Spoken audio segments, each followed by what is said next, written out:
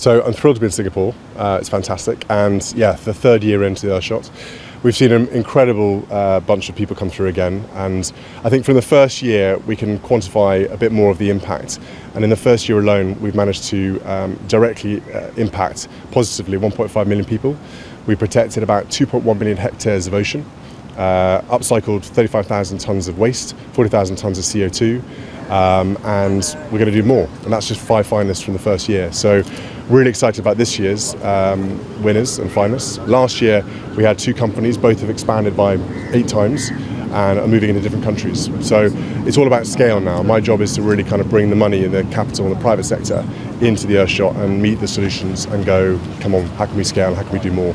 Well, I'm really proud of the whole team, to be honest. I mean, you know, Earthshot coming from a seed of an idea to where we are 3 years later, the whole point is to provide impact and to make change. But the guys and girls you've met are fantastic. They're the ones at the forefront, and over the next 10 years we've got to give them the support and all the help we can do so that their impacts are magnified greater than what they're already doing.